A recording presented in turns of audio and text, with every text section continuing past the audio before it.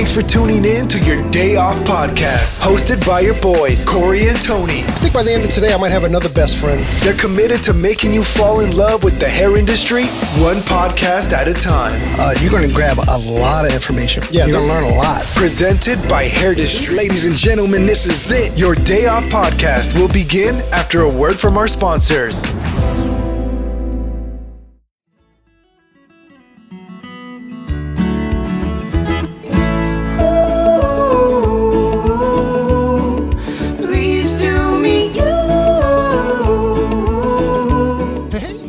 Welcome to your Day Off. My name is Corey, and of course, I'm sitting with my best friend Tony. What's up, buddy? What's going on, homie? Nothing, man. It's that time of year that we get to do two things today. We get to talk to Gordon Miller about the state of the industry, which is honestly becomes, like one of my favorite, or not. I'm not gonna say my favorite podcast, but the one that I look forward to. I love recording it.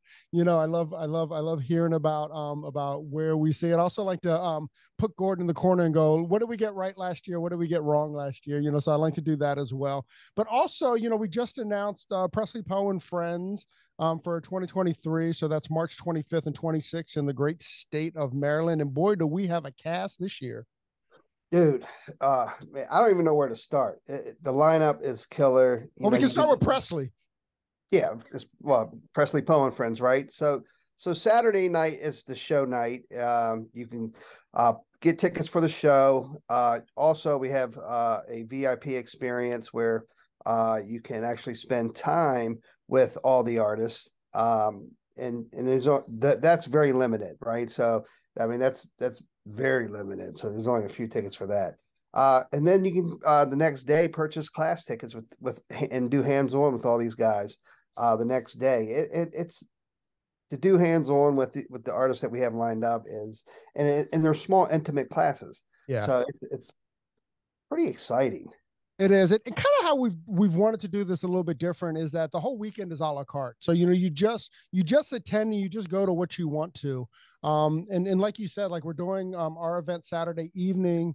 You can get tickets at PresleyPoeandFriends.com. So we do our Saturday. And then if you want to add on the VIP before the show, you're going to get to hang out with the artists right before they go up and live. So that'll be pretty exciting too. The funny thing is you'll see, like we're supposed to be hosting the show and but you'll in the classrooms, and you'll see us. We're just as big as fans as anybody else that weekend, and we try to learn and absorb and be right there with you guys to try to take in the knowledge that these masters have. Yeah, that's amazing. Dude, I'm so excited. I love this event. I love that we're able to get the educators. That I'm just humbled and flattered that these educators even want to work with us. The beautiful thing I think about a lot of this is that we're allowing some of the brands to participate, but the brands aren't running the show. We're allowing artists come together that work for separate brands. The brands are removed, so we're getting people to be able to collab together that normally wouldn't be able to collab at most shows. Yeah, I mean, that's absolutely right. I mean, like Presley with Cosmoprof and Sam, like so involved with Salon Centric and that whole L'Oreal world to be able to put them on stage together is a pretty unique situation. During COVID, we saw a lot of that when the brands weren't at the shows, but it's really neat that we're able to kind of bring that home, so to speak. Yeah. So, to get these guys together and you have an opportunity to be there. So make sure you come hang out with us, and because we're going to be there right beside you and trying to learn as much as we can as well. Yeah, we'll be the guys in the corner with the big cheesy smiles because we're just as excited to be there as everyone else. So again, that's PresleyPoeandFriends.com. It's live, man. Go get your tickets right this second, right now, before everything sells out. Like I mentioned before, dude, I'm excited about this podcast today. We got our dear friend Gordon Miller on, and I can't thank him enough for just the friendship over the years and the guidance over the years. But yeah, so we get to talk about this state of the industry, and like I said, it's one of my favorite conversations. But that's not where I want to open up, Tony. I don't know what's going on with Gordon, but there's so much going on that we need a little bit of explanation because he officially left Hairbrained in the last quarter of last year. And, this being the first quarter of this year, he's up to some cool stuff. So I want to get into that. Yeah, and before we get into that too, I want to thank Gordon as well because we wouldn't really be where we are today without him. You know, he was a huge help for us from the get go, and you know, we thank you, and we really have a special place in our heart for you, Gordon. Oh, Absolutely. ditto, guys. And I consider myself one of your biggest fans, but every time I turn around, you got another freaking fan. And I'm just, I feel like I'm sliding down the list because it's gotten so crowded. So congrats on all that you guys continue to do. And I love the fact that you spread your wings into events, going back a little bit now, and you're keeping it going. And as you mentioned, you know, the list of artists you have coming in is amazing. But first and foremost, it's a testament to all the good work you have done. In this space, this content creation space, this podcast space, and unlike me, you're very public podcasters. You're everywhere, carrying your equipment around, and you know, and doing great stuff. So again, kudos. I mean, Gordon, honestly, it's like I said before, it's just so humbling. I can't believe that we started this a couple of years ago. And now we're doing a show with Sam and Presley and A-Rod and Rebecca Taylor. You know, that it blows me away. These are the people that we watched, you know, as fans, you know, from a distance, and not actually be able to work hand in hand with them. It's just a testament that if you set your heart to something in this industry, you can make it happen. You know, I heard people talk. It might have even been Tabitha, but like if you really like focus your life for 6 months, like it can change the rest of your life. And Tony and I were talking last week about just how that's a testament to what that you know, what this podcast has become. You know, we were really focused for about a year on it. And not that we're not focused on it, that sounds really bad, but you know what I'm saying? Like we decided it took us a year to decide to change our lives, and we've been able to do that. And it's been just an incredible ride. Yeah. And you know, I think it's important we all acknowledge this from time to time, that what you're doing changes other people's lives. I mean, I think that's the great thing. That's what I love about podcasting and bringing other people to the stage. It's not me, you know, it's the voices that we get to share, and the opportunity that brings to our audiences, and a lot of it. And you get these messages, I get these messages. I heard X, Y, and Z, and my life changed. And you know, it doesn't get any better.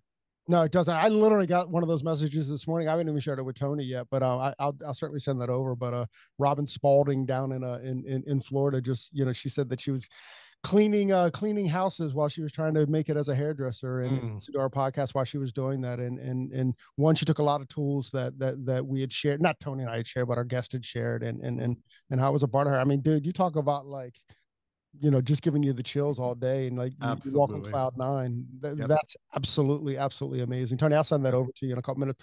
So that's why we do it. I mean, literally, Corey and I, before we even started, you know, how does this impact hairdressers' lives or barbers' lives? How does this elevate the industry?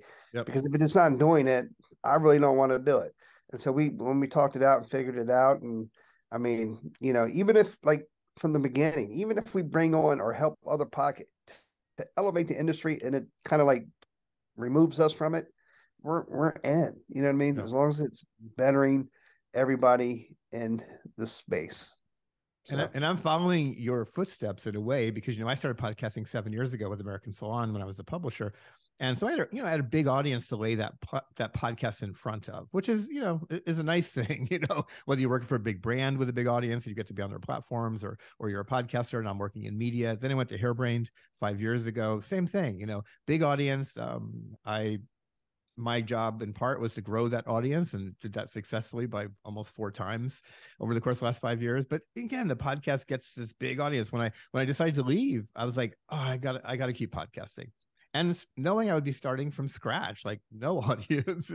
And I just launched my 3rd episode with Tabitha Coffee, and it's off to a fantastic start. I'm most excited, but my future is all about doing things in a small way. So if I reach a handful of people in a good way, you know, that they get something from it, I'll be thrilled. But I think once you get into this forum, it's hard to let it go, because it's such an intimate forum that we get to talk to people almost one-on-one, you know, by way of these microphones. It's pretty cool. It's very cool. I can't, again, even if there wasn't the Hair Industry podcast, I think I would, you know, still try to put content out somehow. Not even content, it's just the conversation. But I kind of figured to get the conversation, you have to have the content to do it, you know, otherwise, you know, but yeah, for sure. It's just the most amazing, like intimate kind of thing, you know, format. When you brought it up, Gordon, you said when you left Hairbrain, you continued the podcast.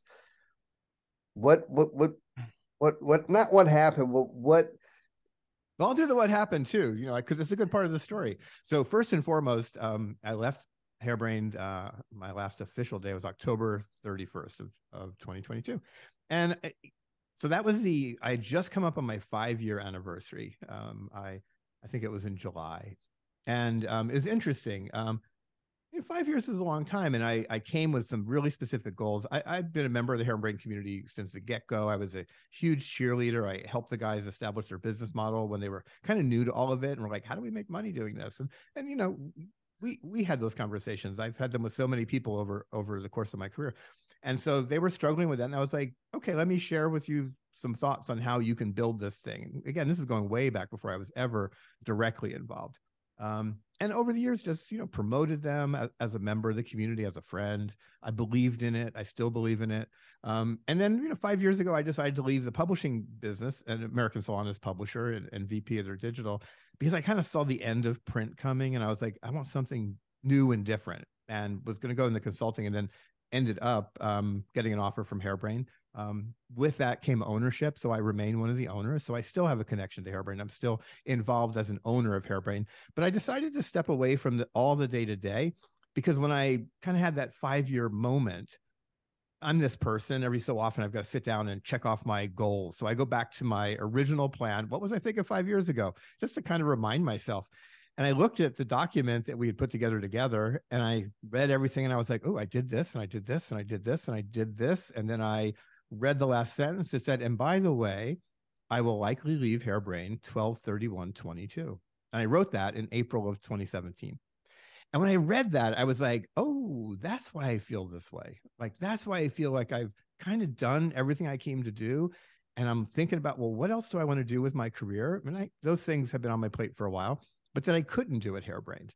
And I'm at that point where I'm like, I'm coming up on the last chapter of my career. I've got another 3 to 5 years is the way I look at my professional life.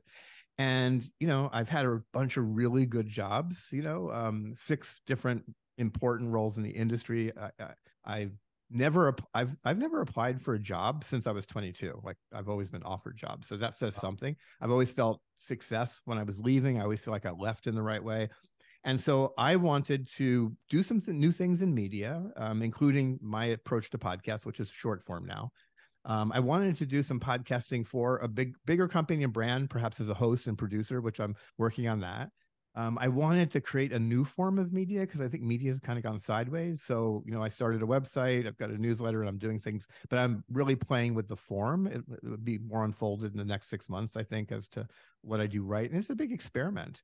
And I want to do events, like real-time events, as well as digital events. And in my work with brands every day, as CEO and president of Hairbrain, I was always talking to them about the experience of COVID and how hybrid events, what that meant. And I've always been one to look outside the industry and participate outside the industry to find good stuff. And I kept saying to everybody who would listen, I'm like, we're not doing hybrid events. What we think are hybrid events, they kind of suck. We need to fix this, to better serve our audiences and to better serve professionals. So I'm just going to do my small version of that. And then the last piece of my decision was, I kind of got myself into this, like, where's the world going? And I was listening to a newscast, and they were talking about politics. They said, all politics is local. And I had this moment, I just said, ooh, all beauty is local. And that led me to smallness. And because I was struggling with the bigness of everything during COVID, how everybody was online, the audience has become so large. People are always talking about community, but I'm like, community feels like it's kind of gone. It's like a cliche almost, because if you have 2 million followers, you don't have a community, you have an audience. So I just had this big brain shift of like, I want to go small, and I want to prove the power of small. And small doesn't mean 1 person or 5 people. You can have 100 employees and still have a less is more and kind of smaller one-on-one approach to how you do business. So I'm in a different state of mind.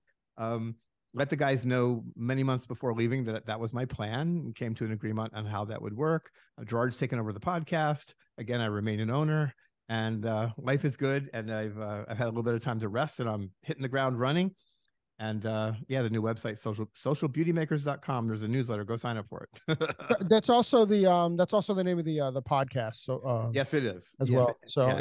you can find that on on any of your podcast platforms. platforms. Yep. Yeah, thank you. As well as on the site. So it's all there. So anyway, so you're gonna tell me what I got wrong last year? Well, well, actually, I don't think you got much wrong last year, at least the conversation that we had last year. So we're talking about state of the industry. In 2020, I kidded that you got everything wrong. like the entire world. Yeah, exactly. Blame the pandemic. I had COVID brain. You totally did. Yeah, and that we released that. I think it was like 4 weeks before the pandemic took off. So yeah, you failed miserably there. However, in 2021 we came back, and your thought was what was a little more pessimistic, right? Like we thought we were going to lose a lot of salons. We thought we were going to lose a lot of industry people. As far as hairdressers go, we thought that a lot of salons would close up. We thought that the suites would close up. We this is kind of what we were talking about in 2021. But fair to Gordon, he was right. We did lose a lot, but we gained a lot at the same time. So even though the numbers look the same, it just shifted. So he was kind of right. Yeah, and I'm going to go back and listen to it because throughout pandemic, I was one of the voices saying, well, not as many people are leaving as everybody's saying, because there were people, a third of the industry's gone. And I was pretty consistent, unless I had been drinking on your podcast. I was otherwise pretty consistent, where I was just kind of like, it's not as bad as people think. Mm-hmm. Well, that's where we went in 2022. I mean, from 2022, when we looked backwards, you were like, no, actually, like we had a pretty positive year. We had a pretty positive year. And then so here we are in 2023. Like we I'm not going to say the pandemic's over, but it's certainly in the rear view mirror, and certainly for the industry. Where's the industry going? What have we talked a little bit about it last year, but we talked about how the industry has fast forwarded 5 years. Where are we now? Let's start there. Yeah. So where do you think we are as far as moving forward, and what's the good, what's the bad, what's the last year look like? I think the good is, I don't know that we've ever been in a better place. I mean, honestly, because when you look at this last year and what are some of the things that happened. So, well, actually, let me start high level. If you look at stock reports, if you talk to brands, which I try to do every day, if you talk to big distributors, they've been having really good years coming through pandemic. 2021, 2022, really solid years, a lot of growth on the brand side, hair colors hitting all kinds of records. That doesn't happen if salons aren't doing well, or they're not buying enough. Now, individual is always different, but the collective mass of salons is buying more than ever. And these brands are benefiting from it, and these brands are excited about the work that they're doing, and they've added a lot of layers to how they do business. And I think they've learned a lot about the shifts, the digital shifts, the e-learning, and are people going back to live, and what does all that mean? They've been sorting it out as they go.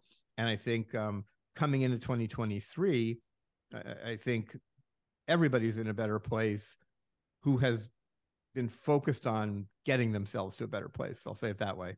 Because there are people who aren't. Some people listening going, oh, it sucked, it's terrible, it's inflation and all that sort of stuff.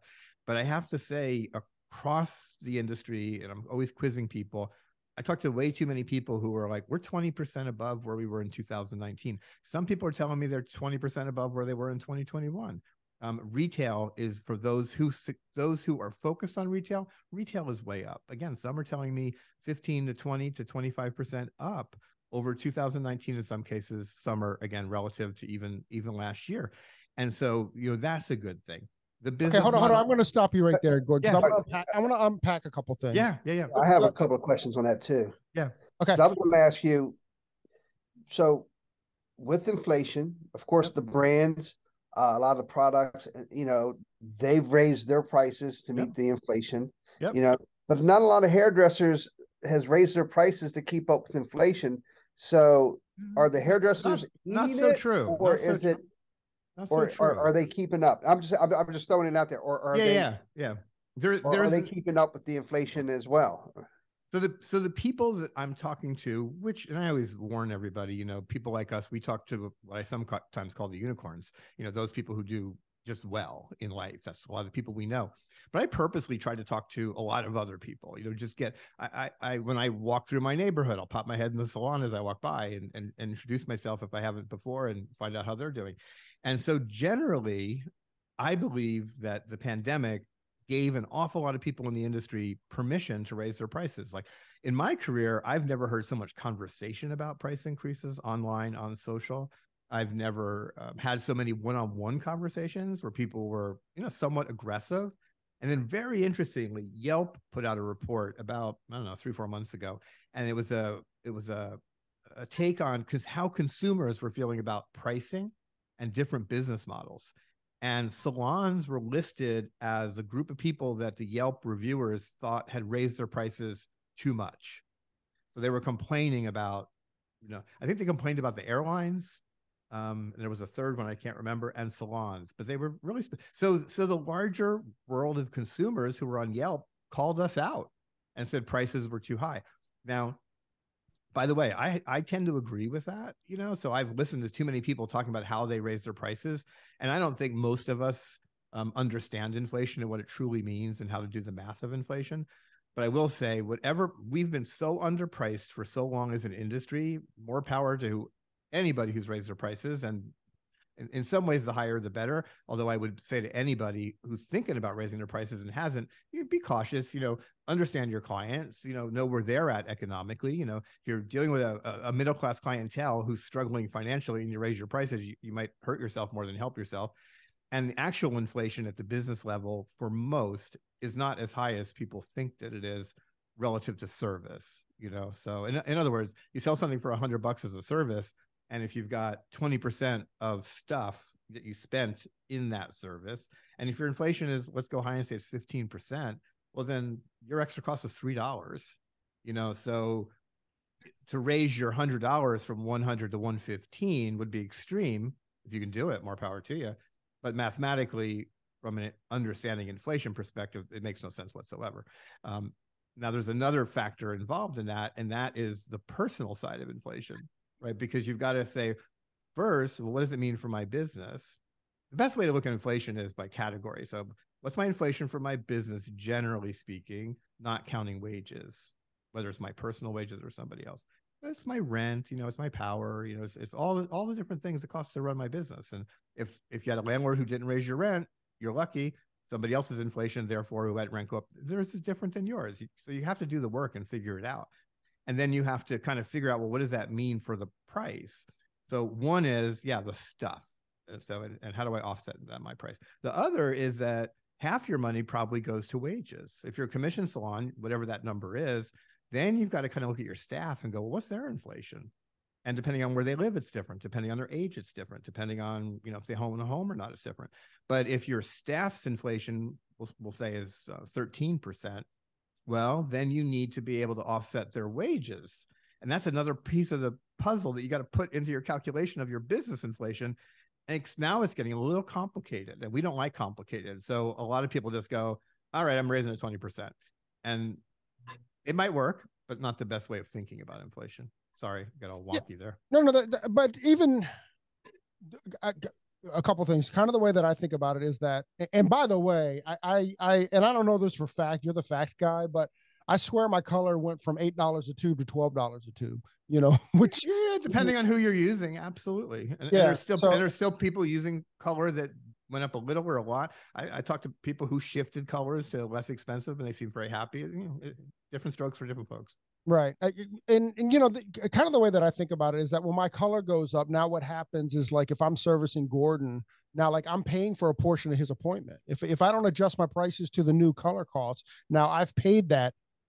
I'm paying for that appointment, well, not really, but of course you are not making what really is happening, I would argue, is you are not making as much money net bottom line as you were before, because your costs went up.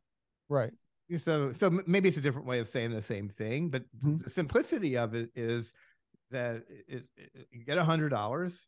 How much money did you put into that? And then, what are the rest of your costs? Your rent, your other stuff. You have to figure it all in. Gas, et cetera, et cetera. Yeah. Yeah. Well, and then that was my next point, Tony, is like when we talk about inflation as a business, like, yeah, there's inflation within my business to say X, Y, Z. But, you know, I'm trying to protect the lifestyle in which I have too. So that means that my spending cost on the other side, you know, it's not just about what I take in, but now I need to also make up the difference for, you know, my mortgage isn't changing or whatever. So, you know, I've got to be able to raise my prices enough to counter or at least to make a pivot on that, you know? Yep. And that's the personal side. And if it isn't you, it's your staff, you know, so if you're a commission salon and you say, well, we bring in $200,000, but 100,000 of it goes to wages. As an employer, you should always be conscious of the people you give paychecks to and say, okay, well, those paychecks got them through life last year, but now everything's gone up 10%. So in a perfect world, companies do cost of living increases. And if you're a solopreneur, you know, you're on your own, you kind of have to take a step back from yourself and think of it the same exact way. There's the money I take out of the business for myself, but think of it like a paycheck. And it's easier, I think, to be a little bit more pragmatic and not emotional about how you do the math of your pricing. Absolutely. And I agree with you, by the way, because I'm guilty of it, is that you know, I use the pandemic as an excuse to give myself permission to raise my prices. And you know, where I did it in the past, I did it with a lot of guilt, and I don't really have a lot of guilt anymore about it. Like, I'm like, good. Look at the world around you. I mean, like, and to the point, like, how I justify it in my head is like, yeah, my expenses have gone up too. Well, people, so we spend so much time in the industry looking for excuses to raise our prices. We don't need excuses to raise our prices. Nobody else looks for excuses to raise their price.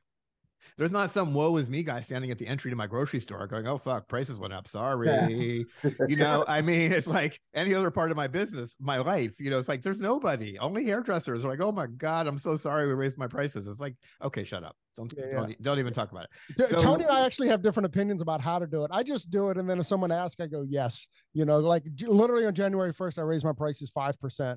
Last year I raised my prices 10%. And I just do it. And if anyone asks, because for me, it's like I end up having 2 conversations about it. If I tell everyone that I'm doing it, I'm having 1,000 conversations about it. And the 998 who didn't ask you about it, some of them are going to react negatively and leave. And that's the problem with talking about it, because if you talked about it to the other 9 is my point, but you talked to the 2 that wanted to talk about it. And there's other people who put a sign in the freaking window, you know, or put a sign at the desk, or put a sign on their forehead, you know, which is kind of like, prices are going up, I'm so sorry, you know. And it's just there's no role model in the world other than us who does this. That's got to be a sign. It's a bad plan. Yeah. Anyway. Yeah. Back to predictions that I effed up. No, you didn't F anything up. I like the new Gordon, because, you know, a couple years ago it was Mr. Pessimist, and now it's like last 2 years we've gotten like Mr. Positive here. Only I haven't changed at all. I just report what I see. So if it's a sunny day, I can be all sunny. If the clouds are out there, I'm going to get out my umbrella and hide in the corner and say, oh, storm's coming. Well, I think for this conversation, I think if you're listening in and you have a salon or whatever, I think this is to give you to use this as permission to raise your prices, because there's never been a better need for us to raise our prices. Certainly, I mean, I guess 2008, 2009 was a reason to coming out of that. But right now, I mean, there's no better reason to do it. And I think your business is going to rely on it and demand it. But here's the difference between 2008, 2009. You know, I love economics. It was my minor in college, and I would have done it for a living if it paid well, but it doesn't. The 2008, 2009 was like a classic recession, right? So everybody got hit with crazy inflation and all that stuff that went down, people losing their homes. And so unlike today, where everybody's spending like crazy people, like I go to Target, you know, I go to Macy's, I go to the grocery store, it's like, whatever is new is like, people were like, oh, give me the best big screen, gigantic television. Christmas trees went up 25%. Who cares? We're going to buy every tree in the lot. 2008, 2009, people were like, holy crap, am I going to survive this life? And so the sensitivity of clients to pricing was very, very different. Today, you know, we saw in pandemic when people were suffering, like, to me, like, what was one of the most interesting things that happened in the professional beauty industry during the pandemic? Tips went up through the effing roof for a lot of people. Like crazy, which tells you something. Like, if we were holding our prices, but they're tipping you extra, they got the cash, you know? And And so it is a good time because in spite of all the rumbles, people are still spending. And the question, it's like the weirdest economic quote unquote possible recession ever, because inflation is high, unemployment is low, and savings is high, and spending is insane. It makes no sense whatsoever to the economists. So, and lastly, if you raise your prices and you feel good about it, yay. If you feel not so good about it, I hope you can wrap your head around it and get there.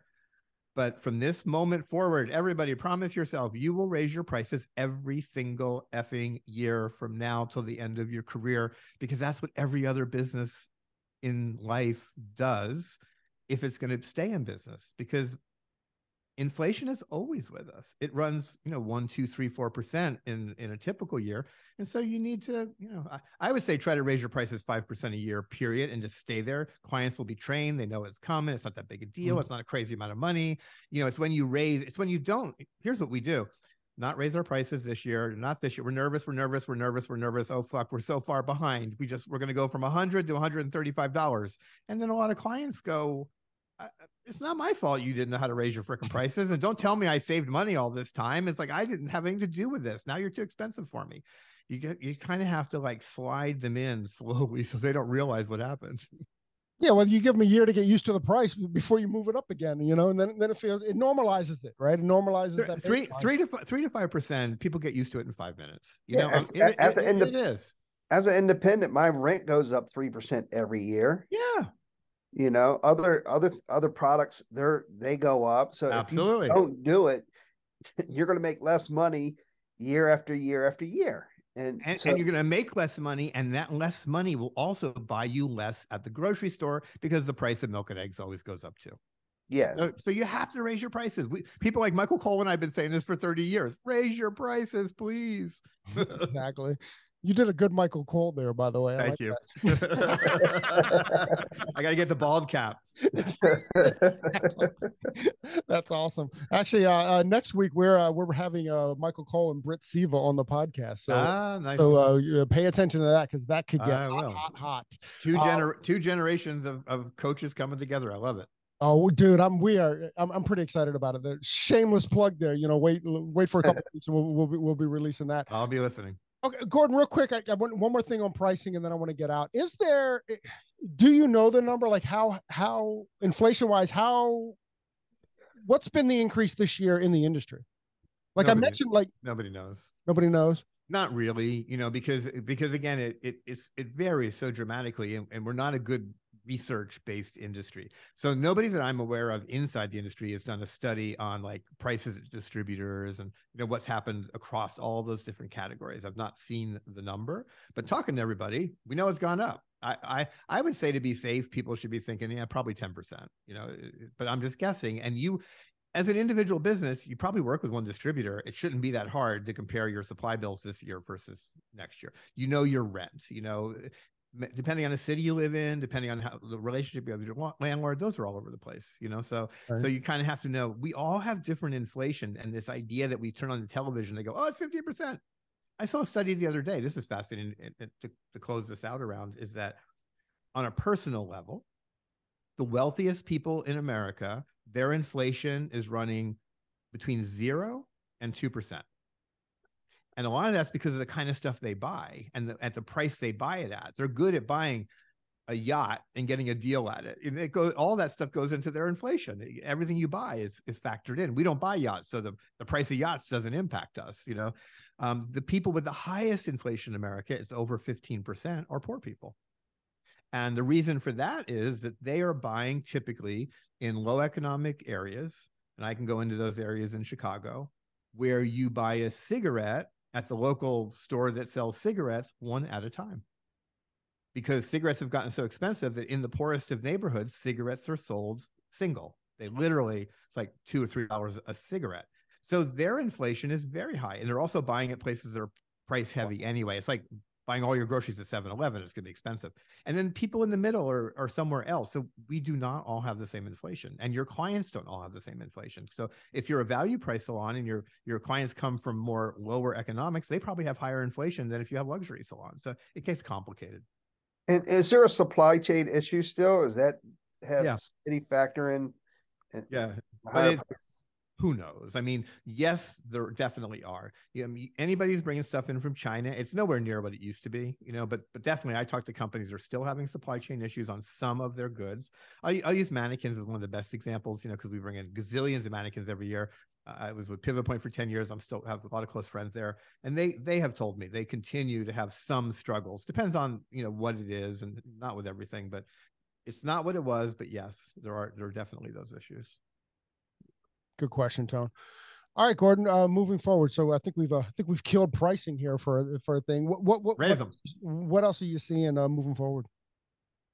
Education, I think is fascinating. Because it was a big conversation right during COVID. It was like, okay, we're all going online. We're not all going online. People are racing back. It was just like, what's happening? Fascinating, because we went through over 2 years of it. A lot of folks learned how to teach online. That's a big deal. I would say during COVID, I was like, these platforms all take different skills. You watch the evolution of artists who go from classrooms, in the distributor realm, to perhaps a small stage, to perhaps a bigger stage. And then you're on the main stage, Robert Cromie's The Gathering. Different skills to be on those stage as a presenter. Same on digital. Everybody had to learn how to be good on digital. It's a completely different set of skills, like to be on camera. And it also takes a different set of skills to shoot well in digital, So whether it's something like we're doing right now, blurry background. A lot of people say that's the best practice if you're too lazy to move the stuff behind you. I love my blurred background.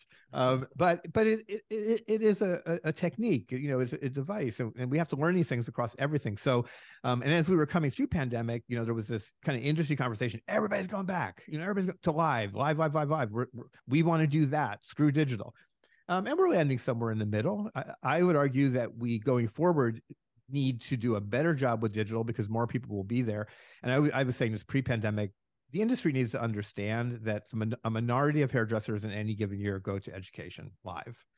It has always been the case. We have 4 gigantic beauty shows. Those 4 gigantic beauty shows bring in probably less than 75,000 people collectively, all of them for their shows. Most of them are in that 15,000 attendees now. When you see the counts, if I go in 2 or 3 days, I'm counted 2 or 3 times, which is very appropriate. But the actual bodies that show up out of 850,000 working hairdressers, and not everybody at a show is a hairdresser, we don't have 10% of them there. Then you have distributor shows, and you start working your way through the crowd. And I long said, 70% of professionals don't really make it to any education. PBA did a great survey in fall of 2020 that said hairdressers were going to be going back. The numbers were about the same, but that those same hairdressers were taking a whole lot of digital. So I'm going to do 2 live events this year, and I'm going to do 6 digital events, or I'm going to do 5 live events, and I'm going to do 12 digital or 4 digital. But what we're seeing for the first time is this layering of digital. And again, I would say to anybody who thinks it's not something that's important for the industry, that there always has been a group of people in our industry who don't get visited by distributors. The education from distributors doesn't reach them. Independents to begin with, people who work and live in economically depressed areas. We know that the traditional beauty industry does not go into minority neighborhoods for the most part. They just don't. And so that access of all the stuff that distributors provides many salons, which is of high value to many of them, it doesn't reach into minority communities. And that's a huge fail by the industry. And so digital education can help fill some of those gaps, and it will continue to grow. Yeah, I as a studio owner, I understand why we don't get visited. A person comes in from, any of the distributors, and maybe they only have 1 account in the room, especially if you're an independent, remove like Cosmoprof and Salon Centric, which seems to be the baseline. But, any of the independent distributors, I get why, they might only have 1 account in there, and that person, being a sweet person, isn't just buying a lot of product. However, that being said, that's the theory. But guess who visits us and guess who doesn't? We never get visited by Cosmoprof. We never get visited by Salon Center, but we always get visited by our independent distributors. That's and those are the ones that we have relationships with, to be honest. That's interesting. And I would argue that that was not the case 20 years ago. So what's happened in the distribution world, it's a different short conversation. The consolidation of distribution, which is now 80% owned between SalonCentric and Cosmoprof, changed the game. Independent distributors, all distributors were anti-booth rental for the most part 20 years ago. It was just like they were against it, against independence. In fact, PBA tried to outlaw it in Congress. They tried to make laws against rental, period. New Jersey, it's still illegal to rent, and those laws came by way of some really powerful distributors. And so everybody, brands, distributors, was kind of anti-rental. And I lived through the middle of that. And I was on the pro rental side and had just about had my life threatened. And now independent distributors who struggle to compete with the big guys, I think, have found this lane they can live in successfully and are putting more effort into it, which I think will pay off over time. But they're doing it at a high cost, because I'm sure when they go visit independents, they're still scratching their head going, damn, I only got one account here, to your point. It's not economically advantageous, but I don't have what I used to have. So I need to do a good job with this one, because maybe he'll tell his 4 friends to come in. Right. That's fair. That's fair. And since we're on distributors and stuff, so the last year, there certainly has been a lot of chatter and a lot of talk about retail going online, and not necessarily, and there's been these companies that have popped up, Salon Interactive and stuff, where. Oh, don't get me started. No, let's go. So look, big picture. I mean, I'm really frustrated with this one, because there are some coaches going, get rid of your retail. I'm like, oh God, here we go again. So first off, misinformation. There's so much misinformation in the industry. And what's fascinating is retail has been a very consistent part of the industry for the last 30 plus years. And it's also consistently performed well for only about 20% of salons. So retail does over $3 billion at the salon level. So this is at the salon level, $3 billion a year. And that's been documented many times. $3 billion being sold through salons. And we know that a little bit over 20% of all salons are pulling in 80% of that money, 80%. So 20% of salons are successful with retail. They're making money with retail. They're paying benefits out, typically retail.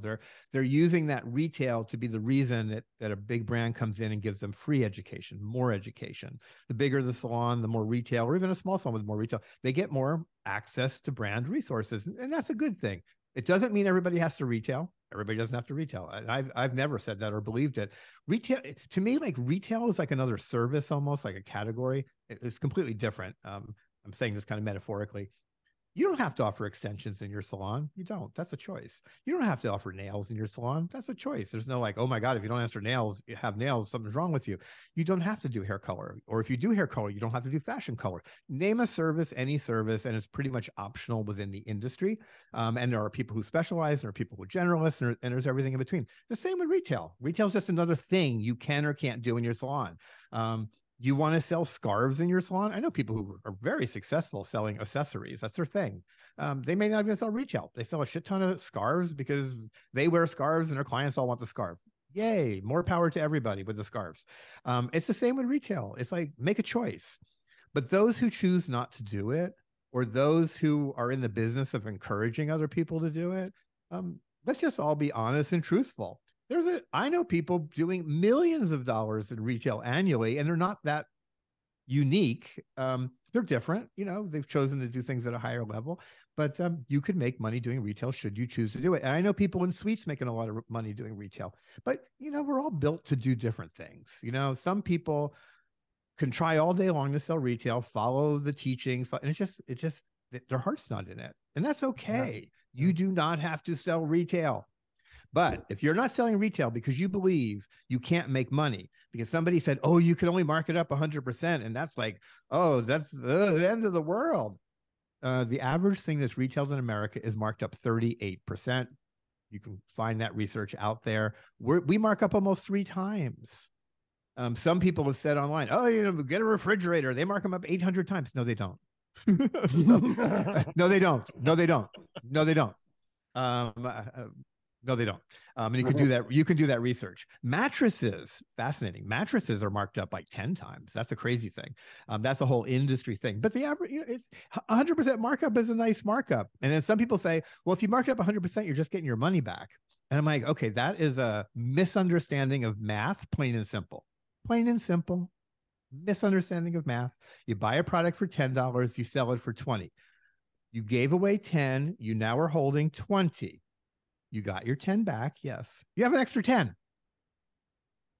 Yeah. Well, how hard is that? How hard is that? We could do a whole podcast on that alone, Gordon, and I don't want to go down that. Yeah. Like I'd want to hold you to those numbers because they confuse me some as well. Oh, let's have that podcast because what I tell you is the gospel. It's right, and it's math, and I'm a math geek, and you can't argue with math, and you can't argue with science. Okay, well, moving forward, that's a future podcast. I would love to get into that because I need some explling with that as well. Okay, let's bring Michael. Bring Michael with me. We'll be a dynamic duo. Gordon, you have some explaining to do.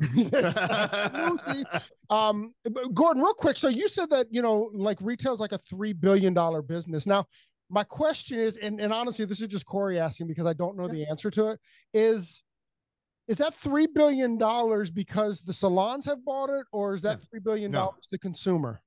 That's consumer. That as salon revenue. So of all salon revenue, and this is going, the last number I saw was, because it takes us a while to catch up. So we don't have 2022 yet. It's 2021. So 2021 numbers was 50 some billion dollars. I don't remember the exact number in service revenue at the salon. Someone pays $100 for a service. That's in that number. Someone buys a $20 bottle from the salon. That $20 is in the 3 billion. That's not the manufacturer number. And by the way, this is an interesting math for people. Most people don't know this. So what is $3 billion in sales? Let's pretend for a moment that all went through distributors, which most things do, but not all. There's some buy direct. But let's say it all went to distributors, just make it easy. That $3 billion translates into approximately $1.5 billion for the distributor. And that distributor bought it from a manufacturer. So of the 3 billion, how much did the manufacturer get? That it's another halving. So it's about 750 million. So for those who are like, oh, the brands are screwing us, they get all the money. Salons collectively get more money than the manufacturers do. But of course, we're a bunch of whole little businesses, so it doesn't feel so big. But that's the math, because it's a manufacturer sells something, they double the price of the distributor doubles it, and then the salon doubles it. So again, $10 bottle that you buy at the salon, you sell it for 20. You bought it from the distributor for 10, and they bought it from the manufacturer for 5. Well, I guess the real question is, what's the manufacturing cost on it? The manufacturing cost for most of them is in the $2 to $3 range. So it's about 50. It's a little bit 50 to 60% is the number you hear. Now, again, that's aggregated. Some are more than others. Some are more than others. Depends on. And then you've got almost like when you listen to people talk about prescription drugs in America. Well, these big companies are spending a fortune. If you ever to look at like the big L'Oreal research and development labs, they're spending $1 gazillion trying to develop products for 10 years from now. And I'm talking, I during pandemic, had a meeting with an army of like 30 L'Oreal scientists. It was the first time I ever was with that group. And I was like, damn, there's a lot of you, 30 scientists all in one room. And they're like, oh, this is like tip of the iceberg. There's a lot more scientists hidden behind the wall. So they have all those costs too. Yeah, I kind of understand that because I'm kind of a car nerd. So, I watch it like, I just watch this. I just listened to this podcast actually about like the cost of like creating like a new transmission, there's some companies that have notorious bad transmissions, but it can cost them, over a couple $1 billion to come up with new technology or better technology. So sometimes they just want to ride that out and pay for, the bad transmissions through your warranty than they do to develop it because it just becomes a lot cheaper. And you have that big cost. I come get it reverse engineered. My cost is a fraction of what your cost was, and then try to undercut and short sell you. I mean, it can go anywhere. Yep. Tony, you're so ghetto. Tony, I hope you do not have a catalytic converter business on the side. I hear there's good money in them. Bro, all over our like next day and our Facebook pages, there's people, complaining about their catalytic converters getting stolen. It is a crazy business. It is a big business. I got a bunch of them in my shed if y'all need one. I'm sure you do. You're gonna have the feds coming knocking on your door. That's funny. That is pretty funny. All right, Gordon, what else can we no okay, so we've kind of done that. And you said like the big is the new, or the small is the new big, and like I've definitely coined that, and we're stealing that for Presley Poe when I talk about it. I mean we've always done it that way, so the fact that you coined it, I'm stealing it. Well, I'm wearing the coat. The phrase of it, because we've always been a small intimate show. Well, and let me add this that I've added to the that you borrowed. And I tell everybody, small is the new big, but importantly, we've got to do small in a big way. And I think that's the game-changing idea here, because, look, small in a big way, what does that mean? It could mean so many things, how you are behind the chair with your clients, and did you go over the top? To me, a small event with Sam Villa is small in a big way. And Presley Poe, small in a big way. So just by virtue of who you bring, to the table, as educators, that all by itself can take small and make it feel big, feel bigger, make the experience feel special, like your VIPs. The VIP option is all by itself making small big, in my opinion. Well, we definitely we double down on it. When I heard you say that, I go, yes, that's it. And how can we do other things with that same feel? Yep. Hey, look, Corey and I, we struggle to talk, so to try to describe something is even worse, right? So we're always constantly like, oh man, we didn't do a great job of trying to let somebody kind of understand that. So from here on out, we're going to call you, because you make it sound just in a few words so you understand it, so we'll use 1,000 words and you still don't understand it. So well, if you're for hire, we'll please call you. You can call me comp always.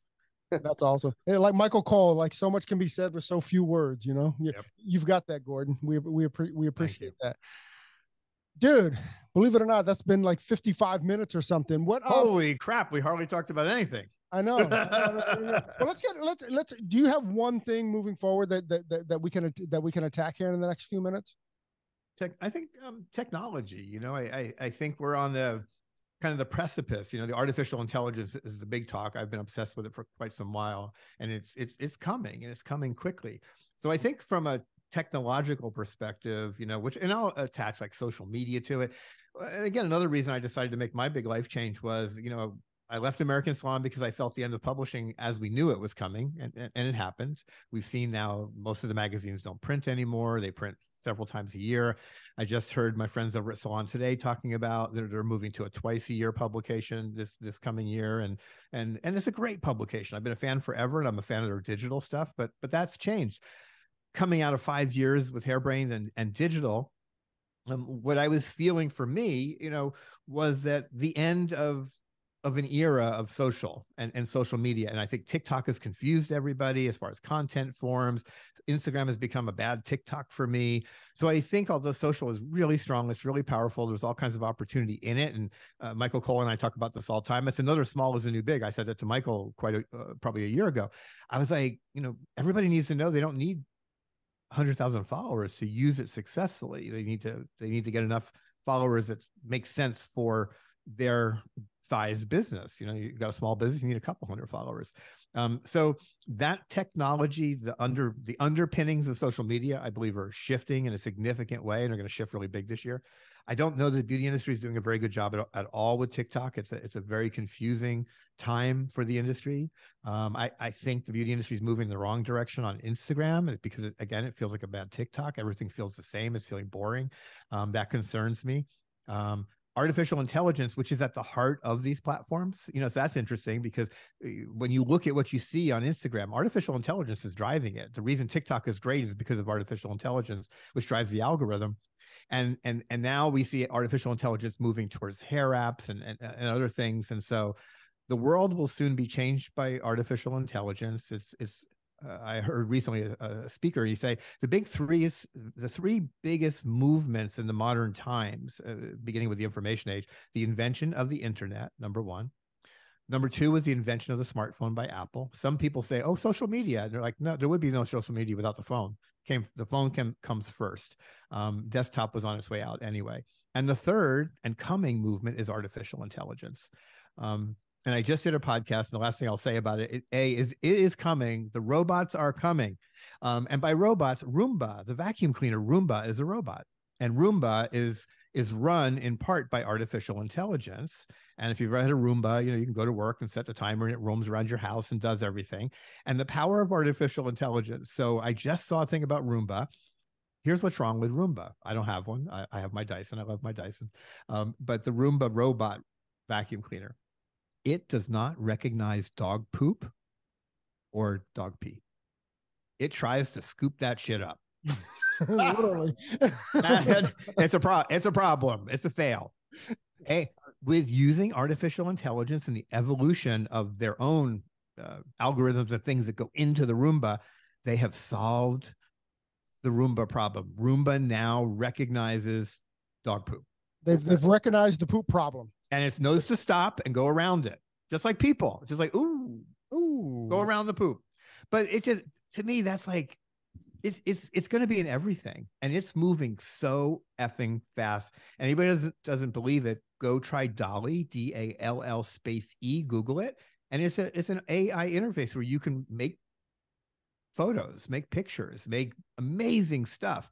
There's one on my Instagram feed. And I said, show me a hairdresser doing a woman's hair Van Gogh style, and it came out as a beautiful starry night picture of this person getting a haircut. And it took 3 seconds from this random little statement to give me something beautiful. Go play with the platforms. It's going to change the world. And I believe within 3 years, we're going to see a very dynamic shift in the tools that we use. It's going to impact retail and consultation specifically. Wow. Real quick, just to nerd out with you, have you messed around with Chat GP yet? Chat GBT, to be specific. GBT, yes. And DALL-E is on that platform, and so I'm using both OpenAI, which is the platform you're talking about. Yep. So my news. So again, my website, to plug shamelessly, is socialbeautymakers.com. The first podcast. And podcast. The first article, on that site is about artificial intelligence. I wrote the article using Chat GBT. I wrote it. I wrote the article. Now, about 80% of it. And I explained that. And there's a picture. Go look at it when we get done. Socialbeautymakers.com. Go look at the picture. It's a robot doing somebody's hair. It was all made. It took 3 seconds. And all I did was say to DALL-E, which is part of what you just described, a different interface on the same platform. I just said, give me a 1960 style robot doing a woman's hair. And you'll see the image that is stunning. And it took 3 seconds. And so and if you look at I did a podcast recently, or not, I did a post on Voice, same thing. So I am using ChatGPT, an artificial intelligence writing interface, to do a lot for me. And if you really want to have fun, I suggest everybody, it's free. Just go to OpenAI, Google OpenAI, get to the site. At the very top, you'll see Try Me, hit the Try Me. Ask it to write a haircut technical. Ooh. Ask it, just say, give me a step-by-step how to do a layered haircut on a woman, whatever. Ooh. And sit back and be ready to be amazed. That's incredible. I'll tell you how I used it, just playing with it right around Christmas, is that you have to give it a couple prompts, right? Yes. So, the prompts was, I did my grandson opening gifts on Christmas morning, but get this, Gordon, I did it in the style of Mark Twain, and I did it in the style of Stephen King. And it was so cool to kind of you asked for it in that style, right? You asked the thing, it's like, give it back to me in that style. In the style of is the prompt, like in the style of, and then I did it in that prompt, and it's really, really cool. Like I'm not smart. Like, I'm glad there's artificial intelligence because I don't have any of my own. So I can't quite figure out how it's going to like affect the hair world necessarily, but it's fun to play with. It's going to take over a consultation. 80% of hairdressers don't give consultations regularly. It's going to do it for them. It's coming. I swear to God, it's coming. It's already being worked on. And if you think the augmented reality mirror the transition is from the mirror to the app. And so I believe the artificial intelligence app is going to be something we'll all get. Revlon will put it out, or L'Oreal will put it out, or XYZ, Amazon will put it out. And the person will go, I want a new haircut. I'm going to open the app because I heard about it. It's going to take my picture, probably all sides. And I'm going to say, I want it shorter. I want it longer. I want it upper. I want a different color. Tell me the same thing they would say to a hairdresser who doesn't give them a satisfactory response. They're going to ask the app, and they don't have to be shy about it. This is what I want. It's going to give them options. They're going to see themselves with shorter hair, with blonder hair, with bolder hair, whatever. And instead of ripping the picture out of the magazine like we did 20 years ago, and I want to look like this person. No, it's going to be you with shorter hair. It's going to be you with bolder hair. You're going to take that little app to the salon. And by the way, as soon as that app tells you, do you like this? Because just like OpenAI, it'll be, you want me to fine tune it a little bit? It will. All this takes seconds. That's the crazy part. It'll tell you how it was executed. It'll, if that's what is needed. But I believe it will also then you say, yes, I really love this on me. I want to get this at a salon. It'll say, based on your location, here are 5 salons that do that kind of service and have good reviews. Here's a link to book if you want to book. You want to book with one of those salons? Press it, you can book. And by the way, based on this look, these are the products we recommend right now that you consider buying.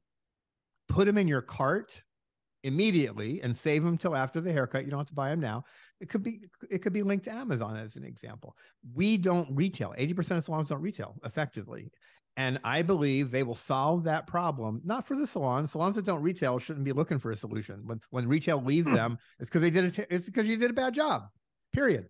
And but clients need retail. Clients want retail, and artificial intelligence can tell you what product works for what. So I believe the consultation, the retail, the salon locator, all the way through booking, AI is going to flip it on its head. And having said all that, if anybody's going, oh, that's terrible, it's going to be good for the industry. It will drive more business salons. It will be less steps. It will promote the industry. I'm excited about it, but I believe that's what's going to happen. I love it. Wow. Gordon, once again, I love you as a friend. Thank you for all the conversations that we have, even off air. I really appreciate you.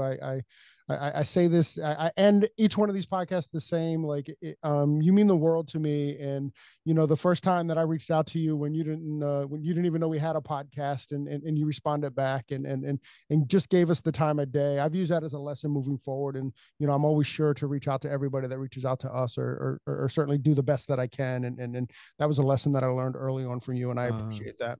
I appreciate. I would say we won't hold you on that last prediction. We'll address that in 2026. So there you go. So and of course Tony, who is my preferred podcaster of the two of you. I appreciate all the nice things you had to say, Corey. But of course Tony is the special one in the group. Now I could mean very many things by that, but we'll agree with you. we'll leave it there. And more seriously, I adore both of you, and I'm so proud of what both of you have achieved. You've been doing it for a very long time now, and yeah, it's just been amazing to watch you guys. Looking forward to seeing you at the end of March. Well, I got it written down here. We'll see. I don't know if the Greyhound bus goes into wherever it is you're going, but I may consider it. So if you get close enough, we'll send a car for you, Gordon. There you go. All right, Gordon. Real quick, one last shameless plug to the all new, the brand new, the better, the bolder Gordon Miller. Yeah, socialbeautymakers.com is the website. You can Google for the podcast, but it's also on the website. But it's on all the podcast platforms. I've got 2 events coming up. And by the time this comes out, they will have been announced. So the fast version of those, they will be kind of mini conferences in the fall. Topic specific, they're not about hair. One is called Independence Day. Independence, like with a TS on, not like 4th of July. Let's play on words. Independence Day, the power of one. That will be first or second week in October. And the other event, and they're both going to be digital and in person.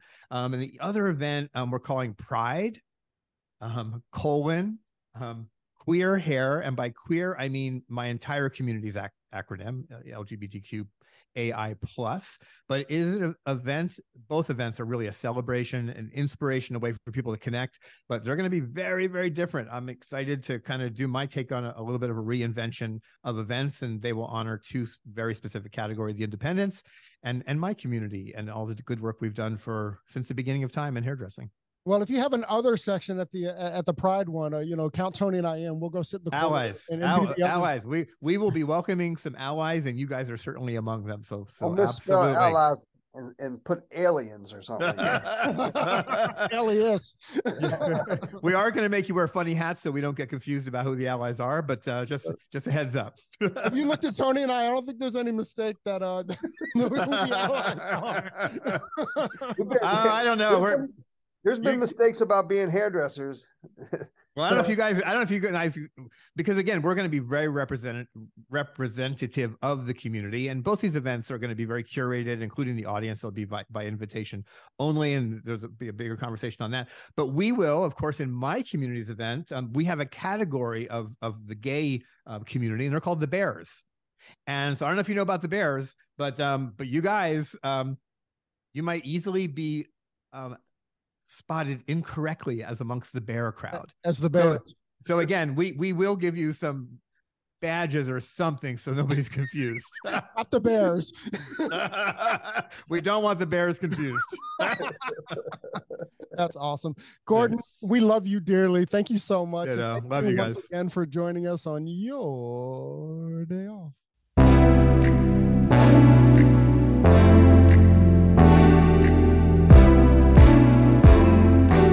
Thanks for listening. If you enjoyed this episode and you'd like to help support the podcast, share it with friends, give us a rating, and drop a review. To listen to all the latest podcasts, please subscribe from your favorite podcast outlet. And to stay connected on and off the show, you can follow us at Hairndustry on Instagram and all other social media platforms. Thanks again, and we'll see you next time. Peace and love.